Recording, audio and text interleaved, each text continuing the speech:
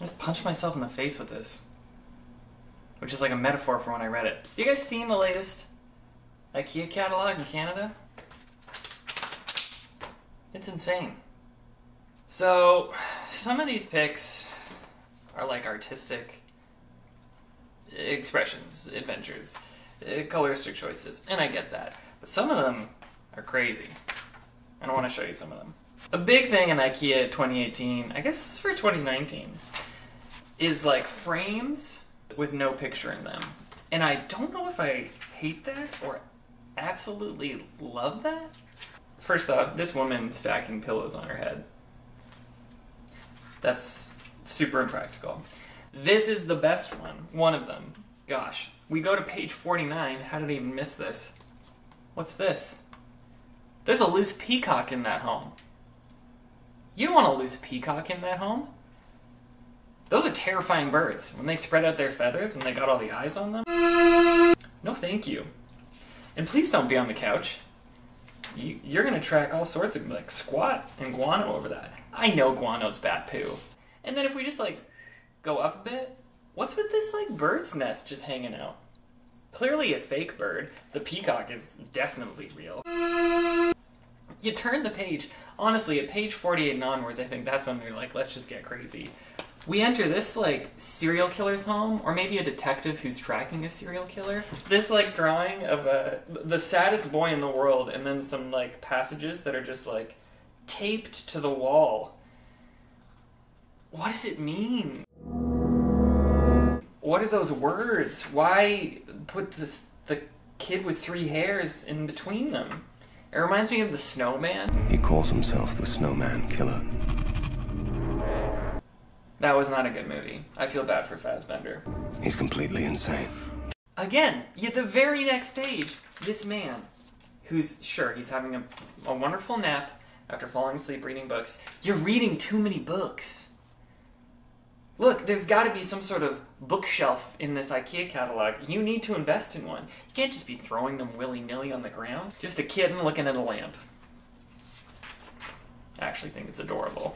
Ikea, if you want to sponsor this, by the way, I'd be more than happy to display things in my home. This is just a weird page because someone's like littered.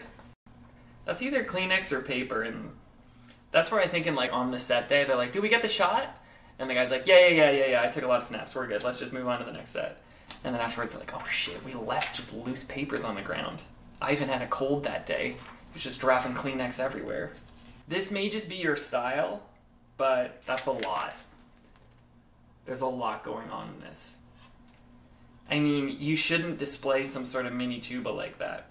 And again, we have these like empty frame, and then someone tried to display pictures, but half in the frame, half not. That's impractical.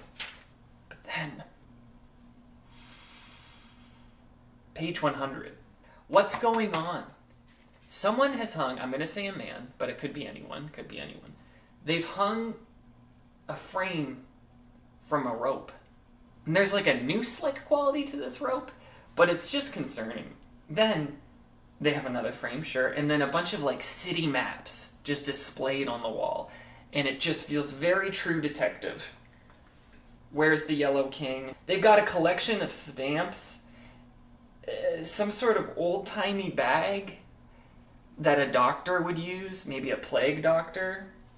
And then you see something in the corner and you're like, what's that? What's that curious thing? Next page they show you, that's a magician's hat. Next page they're showing a bookshelf, he's hung some sort of weird broom and a tiny child's badminton racket, I assume. Who is this person? But like, there has to be a story. You don't just throw all that stuff together and not be like, I got a story. Unless they just have an overflowing, like, tickle trunk of costumes and props, and they're like, yeah, I don't know. Hang another 3 frames. Again, we're hanging frames. Should I do this? Should I hang some frames? There's almost 300 pages of this book, and we're only 100 in. I'm exhausted already. Soap optional. Soap's not optional.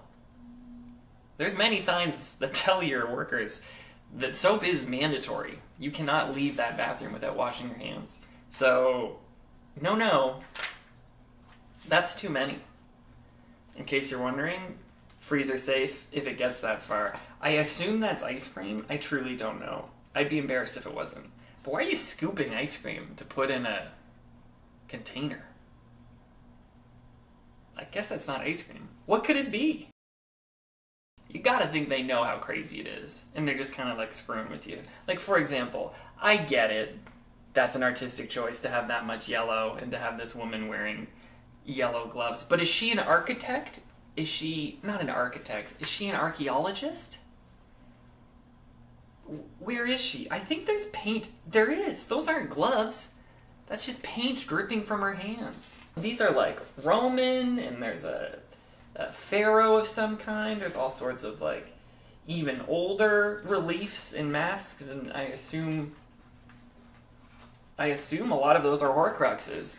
And some sort of Lich King trapped his soul in many of those, and now that we've uncovered them and Ikea's displaying them, that the end is nigh. He's got like a rack with hooks, and I think one's an apron, and then one's just like scissors from, I assume, the 17th century. And then like 2 rocks on top. Again, it just feels a little like, we don't know what to do with this photo to display this item. I don't know. Grab 4 things out of that prop closet and bring them over. What if they're 2 rocks? Well, do they look different? Yeah. Then put them on the rack and stop asking questions. Guys, that was Ikea 2019. I hope we all learned something. The number 1 lesson I think you should have learned from this is you have to wash your hands when you use the bathroom. There's no discussion.